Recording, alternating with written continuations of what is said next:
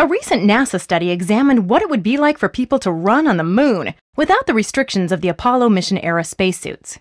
Test subjects ran on a treadmill inside of an airplane that can reduce its internal gravity to lunar levels. The subjects each took 20 seconds on the treadmill while the plane was in low gravity, and the researchers measured how fast they were able to go from walking to running speed.